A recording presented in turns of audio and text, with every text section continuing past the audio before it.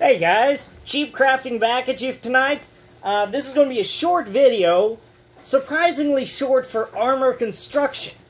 Now the reason for that is, I'm just going to show you basic cloth armor. And cloth armor is really simple. You got the basics of the garb down, and you got the basics of the weapons down, but armor, if you want to survive more than 4 seconds against a heavily armored warrior on the field, you kind of need it. And if your class allows armor and you're not wearing it, there's a reason classes allow armor or don't allow armor. The classes that don't allow armor, they've got the abilities to make up for it. A wizard doesn't really need a bunch of armor when he's throwing ice balls or fireballs at you across the field. But I cannot tell you how many times I've won a fight because someone came up from me behind and hit my armor, and it broke the armor, but I was able to turn around and kill him because I was still alive. Okay? Thick armor saves lives. I'm so sorry for that one.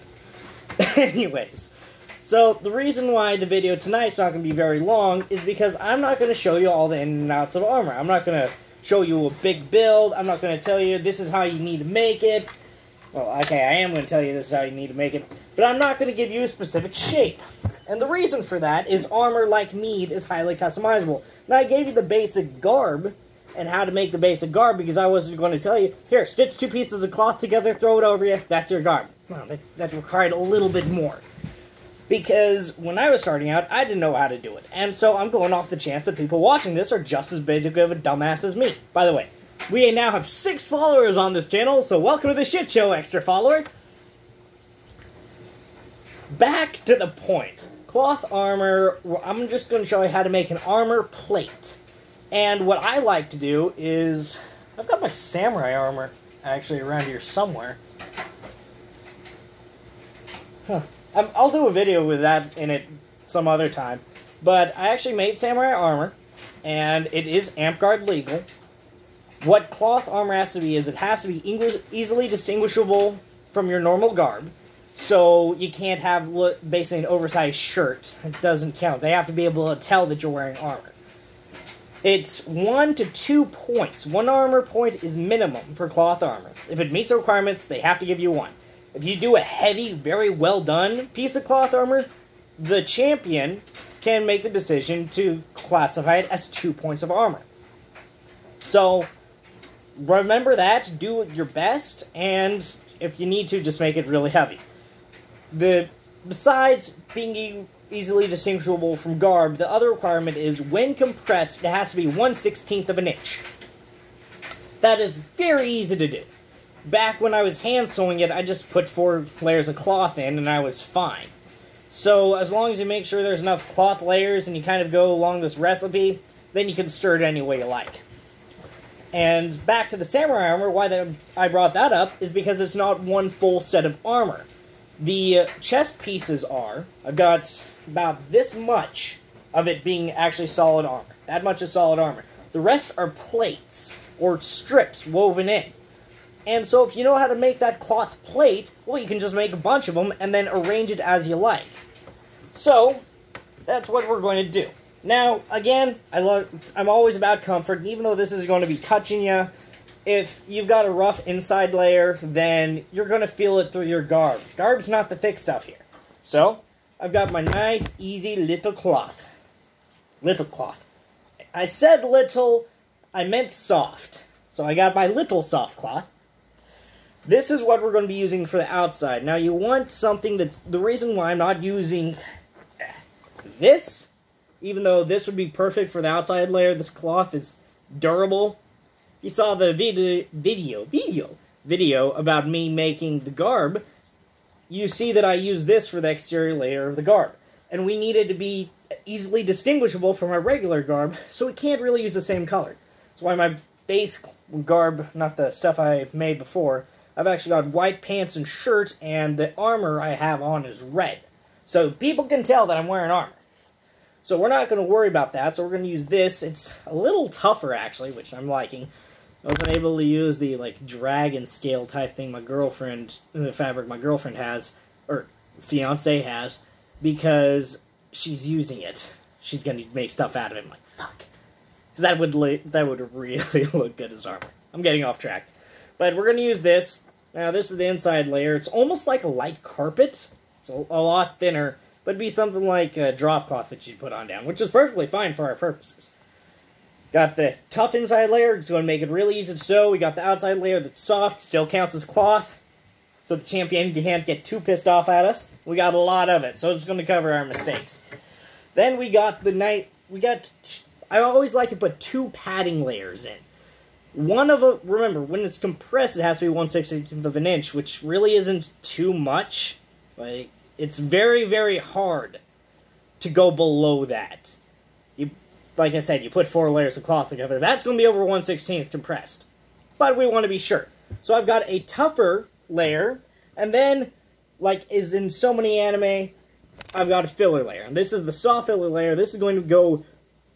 I'm going to go ahead and put this right next to our inside layer. So first layer, second layer, third layer, then we're going to have the fourth one. And the fourth one's the exterior shell. So basically, your armor plates, they're not going to be elaborate. They're not, so we're just going to do a basic square. That's how simple we're going to be. We're just going to do a square. If you can do a square plate of armor, you can put a bunch of square plates of armor together, you can become a walking juggernaut. Think of chainmail. It's just a bunch of little rings. So, what we're going to do is we're not going to sew one layer. I'm not going to take this layer, cut a square out of it, and then do our filler layer and sew those together, then sew the next layer, then sew the next. Although, admittedly, when I hand sew, I did do that because hand sewing takes a long time. But we don't have to because we got our machine. The machine's going to do the work for us.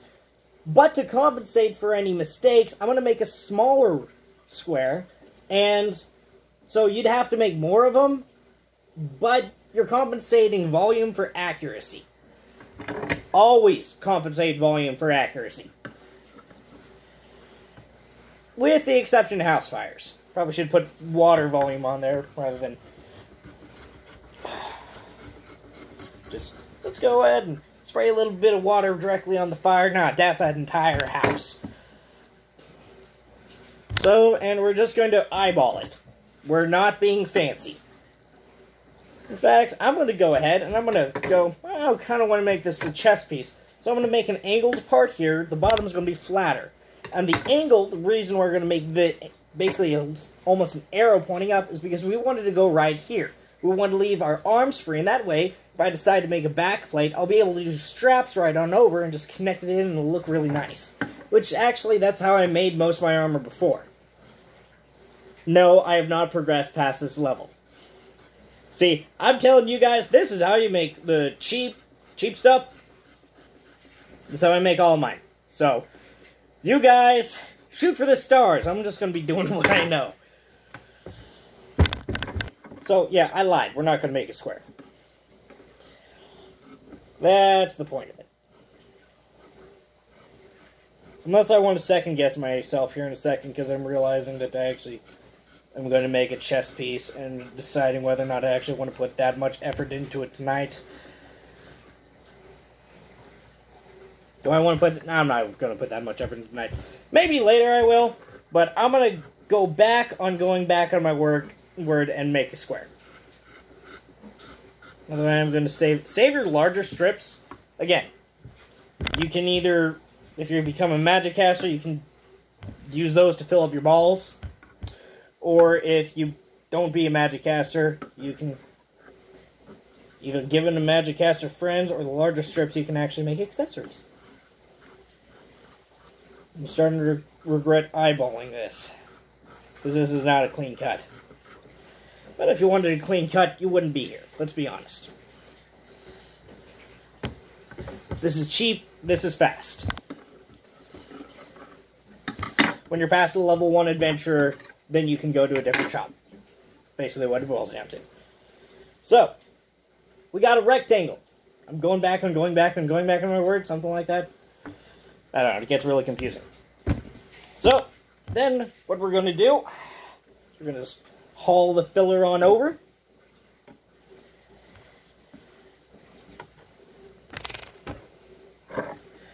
We're just going to chop it right on down. If you want to, rather than doing this, I suppose if you're actually caring about it looking all nice, you could actually write out measurements and carefully cut the cloth, maybe get some good scissors. You guys have seen how much effort I put into stuff. I'm not going to pretend otherwise.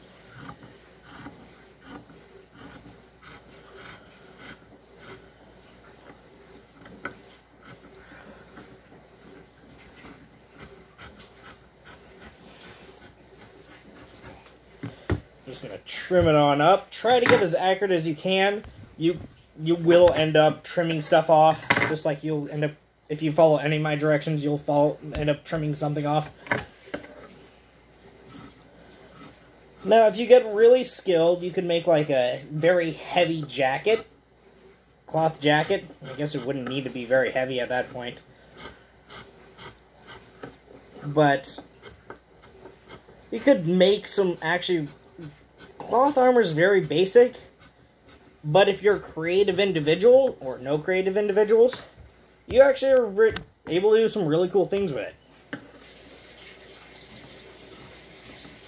So to make cool armor, you don't have to go ahead and have metal armor, you don't have to have chainmail, you don't have to have plate mail, you don't have to spend $300 on a set of armor. You don't have to know someone who's good with blacksmithing, although if you do, congratulations, go to them all the time. But you can really make some cool things with cloth armor. I mean, think of all the costumes of cosplayers you see out there that are made with fabric. That's what you can do. All it takes is a little imagination and patience. Plenty of patience. Let's be honest, the imagination is kind of secondary compared to the patience. So, I just dropped something. I'm not sure what it is. I got a shelf on over there. So then, we're going to do the same thing. We're going to cut out a larger square. Then we're going to get this heap of cloth out of the way. And we're just going to trim it on down.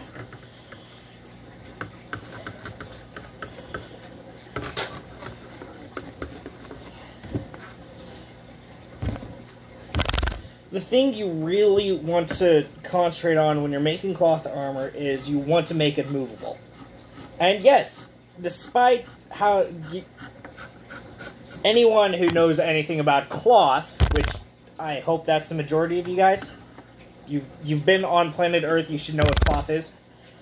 But when I say make it so you can move around and you're like, no shit.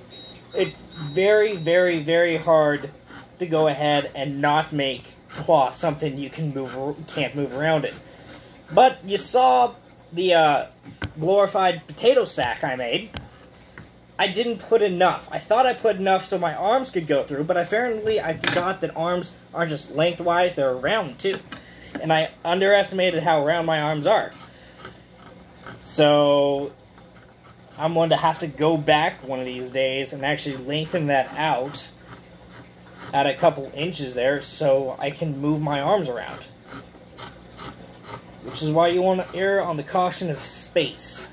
Put plenty of space in there.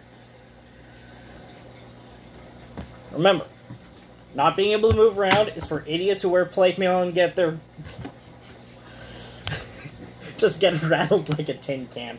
There's one guy that came back in Aurora Grove up in Alaska, and he had plate mail. He actually had nice plate mail. He had a long greatsword somewhere in there. It looked to me like a greatsword, but that's because I'm short. And a shield, and it was actually a pretty decent shield. And I had no armor on. No, I actually had my one-pointed cloth armor for the chest on. I made it kind of look like a vest from Naruto, because I am a weeb. And he named me Ricochet Rabbit after that day, because I would simply hold my shield out. He was left-handed, so he had his shield in his right. So I'd hold my shield out and kind of block his so he couldn't maneuver it around. And I'd do the same thing with the arm. So he was trying to move his shield and I wasn't letting him. And he'd try to bring his greatsword around, and I would take my short sword, stick it in right next to the handle, shove it away, and just start beating him all over.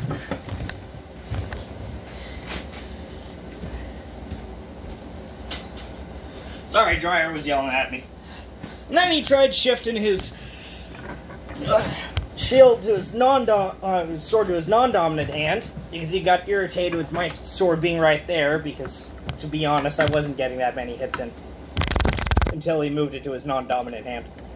Because now, I just had my shield out and I was blocking his sword. It was a lot easier to get around his shield than his sword. So, don't get me wrong. Guys in plate mail that know what they're doing are terrifying, and I will avoid them on the battlefield at all costs. Because there's only two types of guys that wear heavy armor. First type, I am a medieval war enthusiast. I am just doing this Amtsgard. And I shall wear heavy armor because it shall make me invincible on the battlefield. And those guys are really easy to kill, because they are relying on their armor to protect them. But you gotta remember, you can only have a maximum of 6 points armor, which means you could have, let's do something insane. Say you're One Punch Man, or the strength level there, and you're wearing 4 inches thick steel. That's still only going to count as 6 points armor, so I only need to hit you in the back or the chest 6 times to get through that. And if you're not able to move around, it's going to be ridiculously easy for me, because I'm not a defensive fighter. Well, technically with the shield I am, but I like to avoid the strikes rather than get hit by them. So as you're clumsily swinging your sword around, I'm going to pop in there, and I'm going to break your armor quicker than you can say, oh shit. Maybe you'll have to say 2 oh shits, depending on how much armor you're wearing. But that's the first type, and that's the guys I love, because I feel invincible. I feel like a combat god going up against them. Idiots. You're in my hood now. I apologize for that. I'm never going to say that again. It just sounds weird. You're in my hood. I've never once said that in my life. I guess I've said it twice now. Anyways, point being.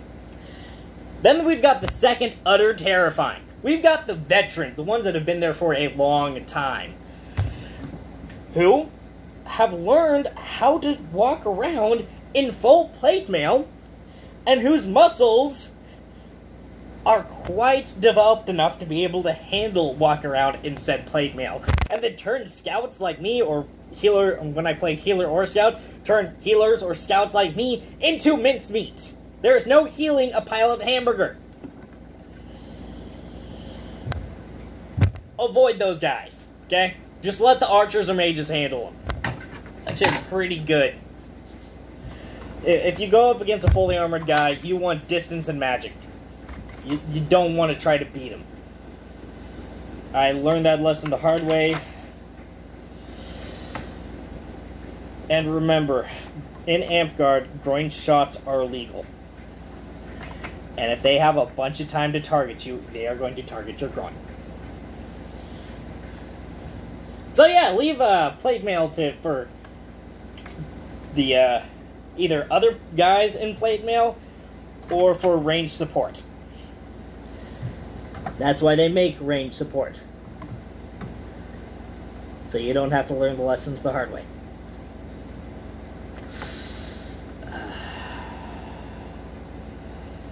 Also, on a completely unrelated note, cups are very good to wear. Like, it's actually a very good idea. It's a heavy contact sport. Save your gonads. Okay, so that's all about set up. And now, let's actually flip this over.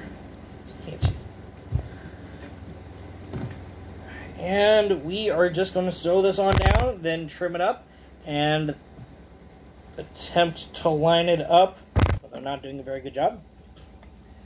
Alright, I'll bring this on over. Ah, Reginald must still be in the bath.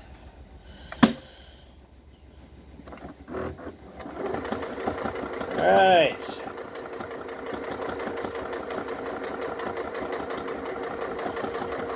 Honestly, I think that's the biggest difference about whether you hand sew or machine sew your stuff.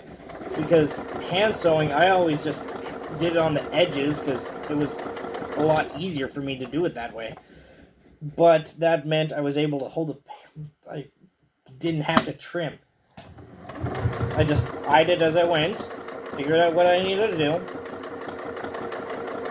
and I never really had to trim it because it was already hemmed.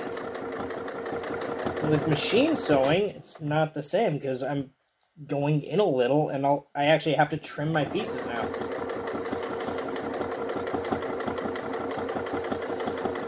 But I guess we all have to adapt with the times, now that I'm actually crafting stuff pretty constantly. And it's just necessary. I'm just praying I'm actually getting it on the other side. Bless you!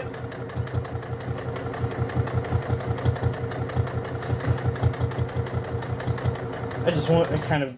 It was my fiance sneezing, but I just want to mentally imagine the fact that one of you guys...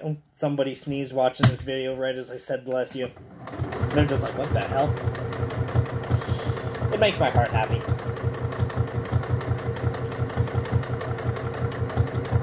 And this is the reason you can't really see it very well, but the different claws obviously are differently stretchy. Again, we've used very precise terms here at Cheap Crafting. Oops. So the interior actually cloth is now being very, very annoying as I'm just trying to get it to lay down. There we go.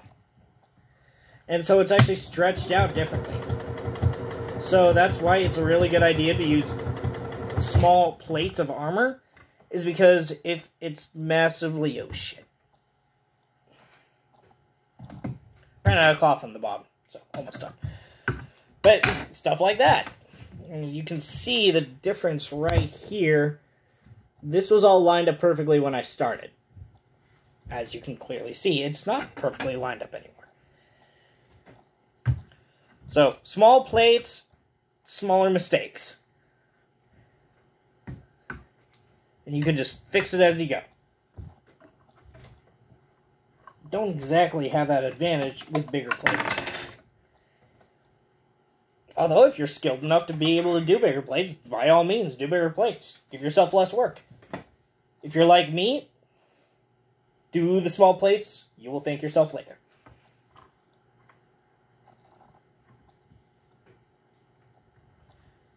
Let's see if I can do this correctly. Just gotta thread the bobbin real fast. And the reason why I'm not going to pause the video and do this is because I'm still not skilled with the video editing software, and I would have to shift my freaking... Shift, that's exactly what I meant to say. I would have to send the video, rather than just uploading it directly to YouTube from my phone. Oops. I would have to send it to my computer, video editing software, splice it together. That's the reason that the Garb video is actually in 2 different video segments when I was originally just planning to do one, because I had technical difficulties, aka the bobbin, and I decided, fuck it, I'm just going to go ahead and edit it later. Well, I didn't actually realize how large videos are. Again, I'm new to this. And so it was akin to the internet laughing at me as I'm staring at my meat video, which I did 3 segments on, taking... Fuck, that took an hour and a half to upload. My internet's not the greatest, but it should have gone faster than that. And it's just my computer being slow. But getting it to the video, splicing it together, then uploading it to YouTube took a lot longer than I expected. Both the armor videos combined were still about twice the size of the meat video, and I just was able to upload them in like half the time, if that. So that's the reason I'm not just going to save it. I mean, pause it. Okay, there we go.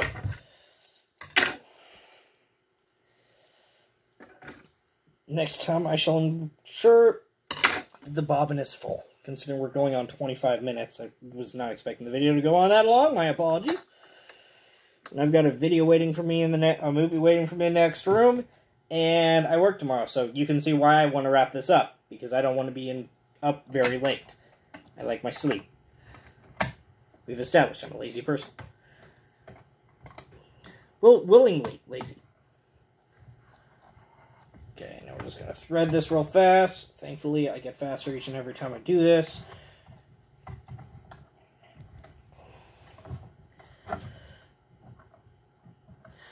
Oh, this part's annoying.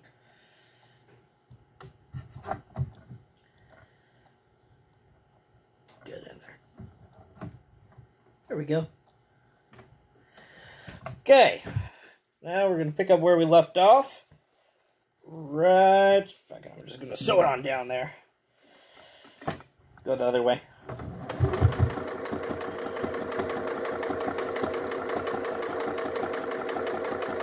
Going to cause a bit of wrinkle, but what the?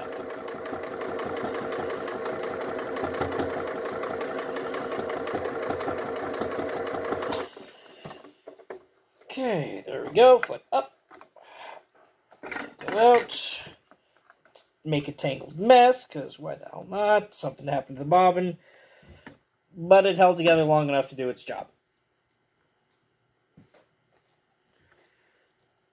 So.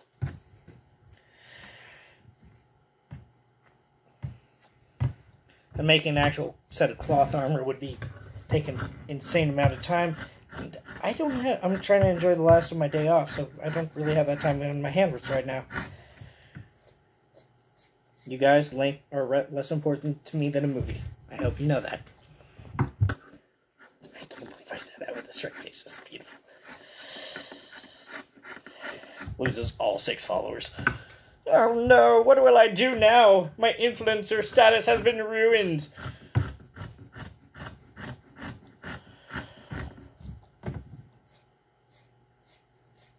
Anyways, that'll skid aside. There we go. 1 cloth plate. I'd say that's within the, or safely passing the 1/16 an inch guidelines. It's actually pretty thick. A nice hard cover. Nice and soft, so it doesn't rough up whoever's wearing it. Because you'll get roughed up with roughed up enough with swords, so you don't want your armor doing that. Yeah, we'll just pretend that's what I was meaning to say. Anyways, I think, actually, I'll go ahead and make a full set of armor out of this, not on camera.